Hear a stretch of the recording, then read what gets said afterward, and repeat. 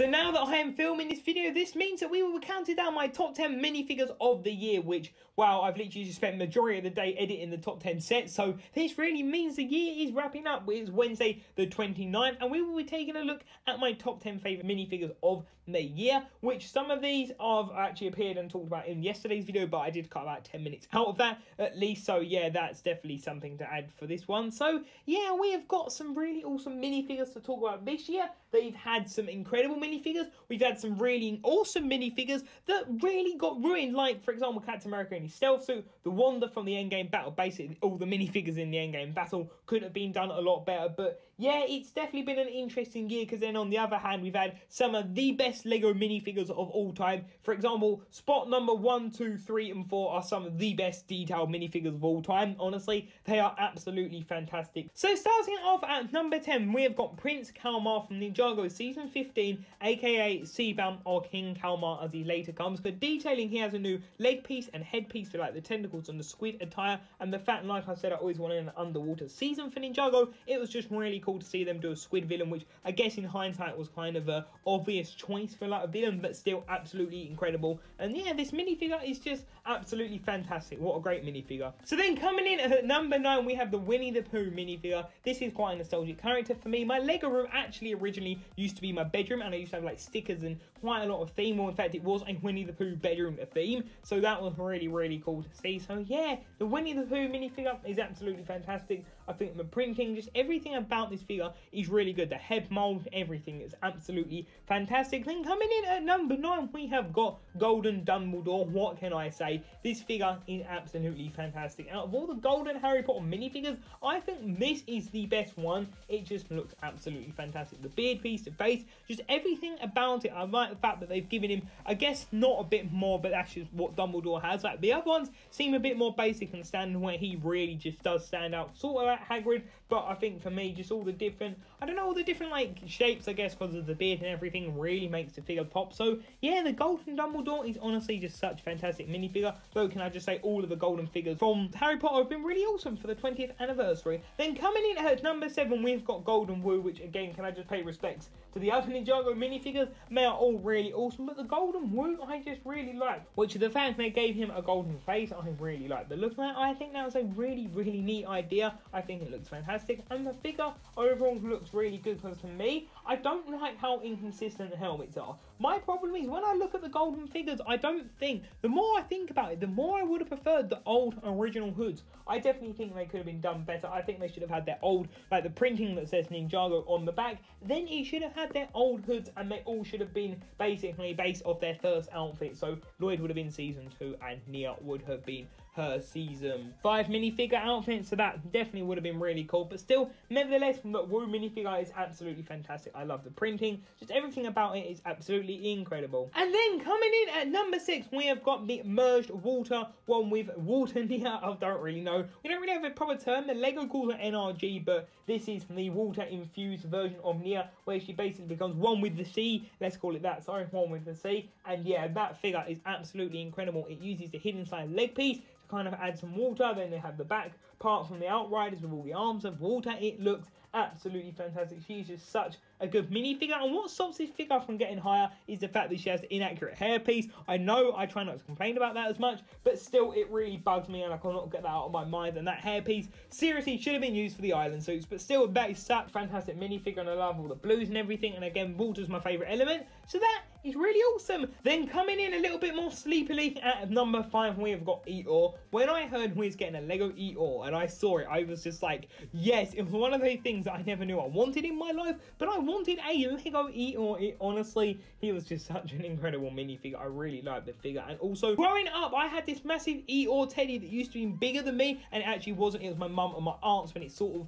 went through the generations, so it skipped my cousins, so that's kind of a bit weird when I think about it. But yeah, it is honestly just such an incredible minifigure. Like, when I look at the Eeyore figure, I just think, wow, it's just really cool. I really hope we get the standing up version with Owl and Rabbit and the other little kid at some point. That would be really awesome. But yeah, the Eeyore minifigure, I just think, oh, so awesome. Like, honestly, such a fantastic minifigure. And then marching her way on into spot number 4, we have Captain Carter, of course, from Marvel What If episode 1, and this is an absolute incredible minifigure. Lego really went to town. They gave us our first Hayley Atwell face print, so that's really cool for Peggy Carter. They gave us a hairpiece, which is absolutely fantastic. So 2 massive wins there. Then they gave us this brand new body print, which is fantastic. Arm printing, which can be used for other Captain America minifigures, as well as the leg printing, which could be kind of used for other Captain America minifigures, as we don't have accurate legs, but this is clear at least a lot better. And yeah, this minifigure is absolutely incredible. The shield is really nice. The Tesseract, I think it's actually growing on me. I think a 1x1 definitely would have been better on the top, but still, it's a really good minifigure. And the side leg printing is absolutely fantastic. It's just one of those minifigures that Lego have really done well. Like, they absolutely knocked it out of the park. Then coming in at number 3, we have the Mandalorian. Wow, what an incredible minifigure this is. And can I just say, what an incredible show it is. And I just finished Book of Boba episode 1 today. Great show. This, honestly, Mandalorian minifigure is fantastic. Lego normally don't put this much effort in, but they saw the fact that he's going to be in quite a lot of sets, which I really hope Lego take advice when they got the same character like Shang-Chi that is in 2 sets. They still really should put all the effort into it, and they really did that with Mando. He's got arm printing, he's got leg printing, his body printing. He looks absolutely fantastic. He has like the little Mudhorn signet on his arm. He just looks absolutely incredible. Just looking at that minifigure, it's absolutely incredible. The helmet, it definitely could be improved a little bit, but still, I really like the helmet. Also, the gun there looks pretty cool. But then my one issue with the minifigures, the fact that he doesn't have a face print, that would have been okay. If we quickly have a look at the timeline, the episode before Christmas 2020, of course, we saw his face again, we saw Luke, everything went incredible. Since then, we have had 4 sets. One of them got released in January, I get that. But the Cruiser and the Boba Fett Starship, which was released in August, and the one that was released in September, which of course was the Forge, they easily could have included his face print. And the one coming up here in January, which actually is dark brown, just an error on the box and images, again, could have had his face print. So to me, it is a massive disappointment, but I believe that he will be showing it more. So I think I read something that somewhere that Pedro Pascal, who plays Mando, I think he does a fantastic job, says he wants to show his face more, which is understandable. So yeah, we definitely most probably will get one soon, but that is in the near future. So yeah, that is an incredible minifigure. And then swinging on into spot number 2, we have Zombie Hunter Spidey, which this is one of the best Lego minifigures of all time. Can I just say, the reason this is not over number 1, I prefer the character here. Spider-Man, one of my favourite characters, but of course we've had quite a lot of them, and the detail is nearly there, but not as good as number 1. But the minifigure is absolutely incredible, and this is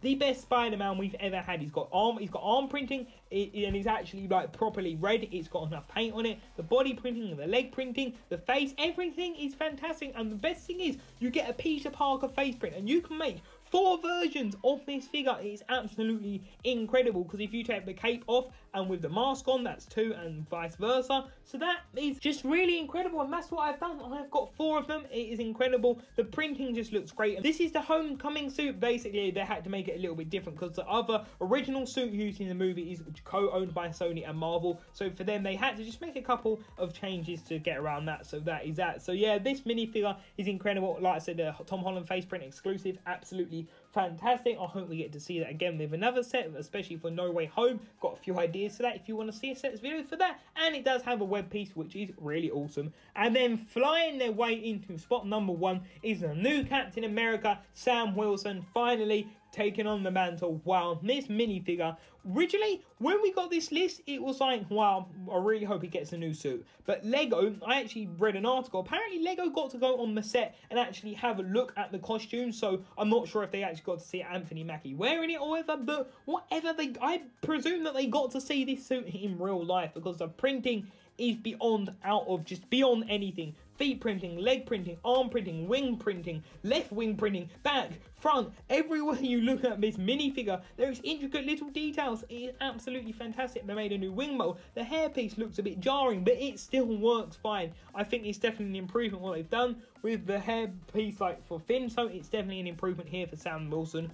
And yes, this minifigure is one of the best minifigures. It's the best of the year, and I currently think that this is the best detailed minifigure of all time. It absolutely is fantastic. Just looking at this minifigure, I'm like, oh, I love it. It's so cool. I did get 2 of these again, so I can wings off and wings on. So those are my top 10 minifigures of the year. There are still so many I could have gone for. Looking at it, we've got Bugs Bunny, Wile E. Cody, everyone you pronounce it. We've got Roadrunner, we have Daredevil, like I said, we've got Blade, we've got Punisher. There are so many minifigures that I could have chosen, but these are the best ones sort of for nostalgia, detail and everything about it. So thank you all for watching this video. What do you think of these figures? Leave your thoughts in the comment section down below, and until the next video, I'll see you there. Bye for now.